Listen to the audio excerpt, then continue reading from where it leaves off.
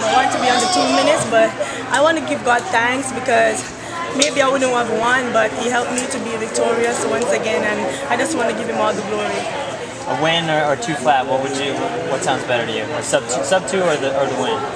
Well, that's hard to decide because the team need me to win, and I need me to run sub 2 minutes. But because this is a team thing, I would say I like the win over my sub 2 minutes because this is about team.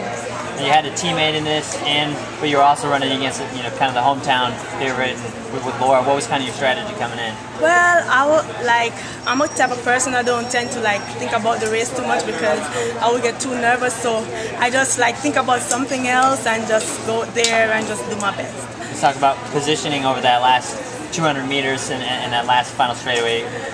What did it kind of look like for you? Well, I think I kind of did something coming in the straight. I was looking up to see how far they were. I was looking up on the screen. So I think that's why I didn't run sub 2 minutes, but I'm glad for what I have accomplished because a lot of persons don't do that, and I just want to be grateful.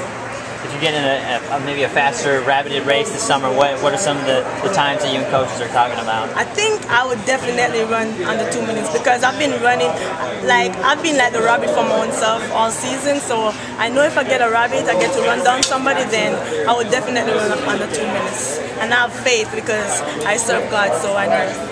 NCAA champion, going for sub 2, but team-wise this summer, what are your next steps? Well, I have the Jamaican trials coming up, so the Jamaican trials, then I'm going to go CAC championships, and then I'm going to be heading to World Championships. What's the competition like for a women's 800 spot in Jamaica? Well, there's one person, she's like a 157 person, but this season she haven't done so well, but I'm not going to look at that because she's like me, she's a championship runner. Whenever it's time for trials, she always show up and do her thing, so I'm not going to counter her out. I'm just going to be there and give her a fight to the finish. That's the way it is.